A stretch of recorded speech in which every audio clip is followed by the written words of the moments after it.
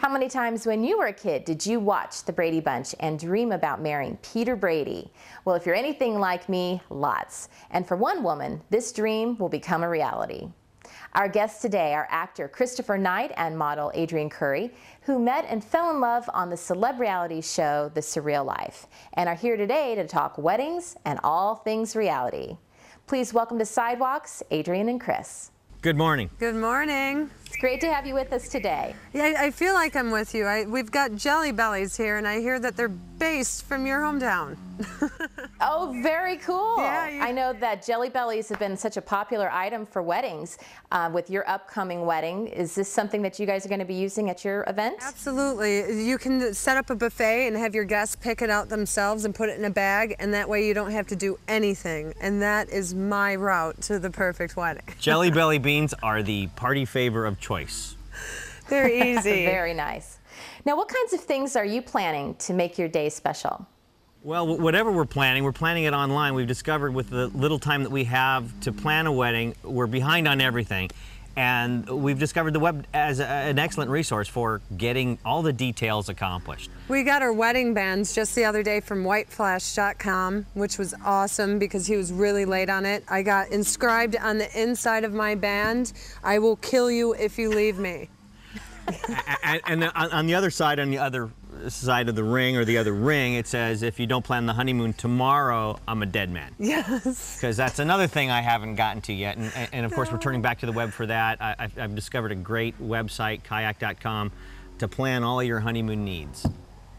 Well, it sounds like you guys have it pretty well under wraps, though. It sounds like you've gotten a lot of resources available to help you. Oh, I tell them, I'm like, you know what, we're in Hawaii right now. Let's just not leave. You know, we're in Kauai at the Marriott Resort. Let's just stay here and get married here and have our honeymoon here and just, you know, whatever to all the plans we made. If you make it, you make it. If you don't, you don't. I tried to pitch that to her up front. Let's just run away and get married, and she didn't buy it at the time. No, I didn't buy it because my family wants a big wedding. But now that we're in the planning process and we're having to turn to the internet last minute to plan everything, even though it's getting done, it's stressful, and I just kind of wish we just ran away now. Vegas drive-through sounds good at this point. Weddings are a big deal. You know, you say that now, but I'll tell you from my own personal experience that there's nothing like having your dreams come true and walking down the aisle and having a traditional wedding. Oh, the day. It's something that you'll never forget. Yeah, the day I look forward to. I'm sure it's going to be beautiful. There's nothing more I want in the world than to just enjoy the moment of uniting our souls. But every day leading up to that day, I kind of just want to stab myself.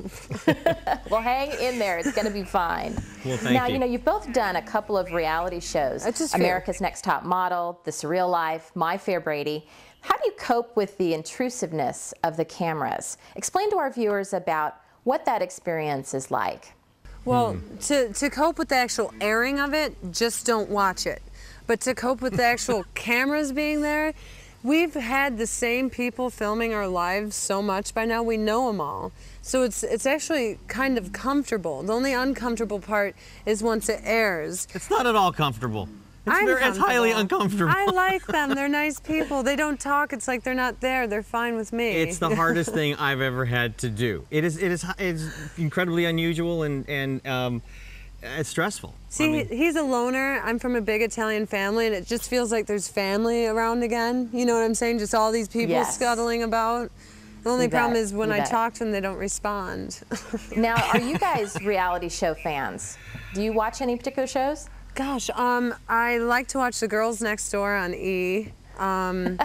What else do I like to watch? Well, we are Surreal Life fans. Yeah, I love Surreal Life. That's the only reason I did it. Flava's got us hooked. Yeah, the Flava of Love. American Idol, but only the last episode, because it's the only one really worth watching is to know who won. I get all of my resources from Bonaducci.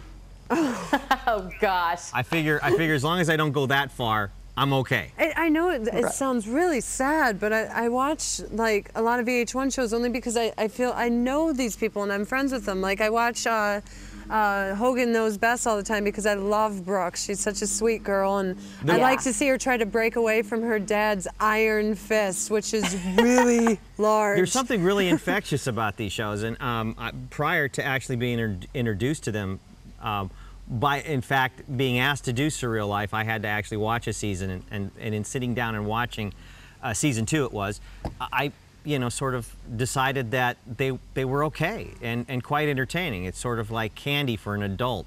And so now I'm hooked on all this celeb reality stuff myself, except for our show. I won't touch our show. They're a little addicting. I know my husband comes home and says, all right, which reality show are we watching tonight? And you know what? It feels good to watch other people's horrible problems because it makes you feel like your life is just that much more put together.